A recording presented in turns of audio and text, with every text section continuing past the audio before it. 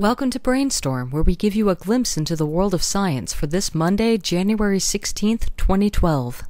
Our top story comes from the field of biotechnology, with exciting news that a lab at the University of Notre Dame has successfully produced transgenic silk from silkworms. As we've discussed on Brainstorm before, spider silk has many desirable mechanical properties, even over common silkworm silk. Farming spiders for silk is impractical at best, so previous research has attempted to produce spider silk proteins in mammals, plants, and bacteria. However, these newly created silkworms are genetically modified to produce a mix of spider and native proteins, resulting in improved fibers with around the strength of spider dragline silk. Despite the commercial applications planned, they're already working on a second generation of silk that's even stronger.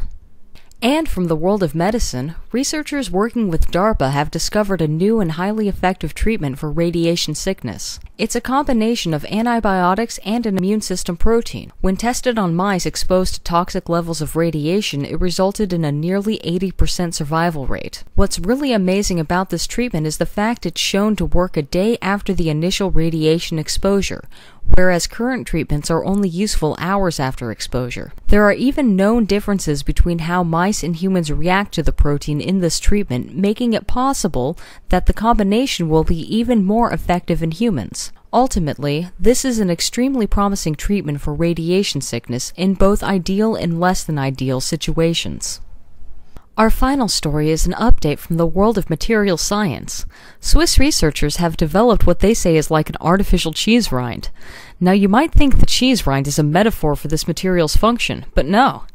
The main component is literally fungus used in cheese making. The fungus is sandwiched between two layers of plastic, the top layer being porous enough to allow certain materials in while keeping the fungus in. This ideally would create a self-cleaning surface, as the fungus would eat any bacteria and other organic material.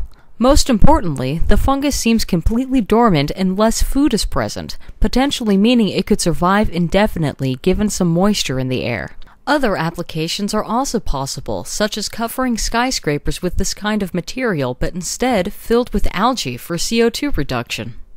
Well, hope you enjoyed this episode. If you did, please consider subscribing and be sure to check the links in the video description.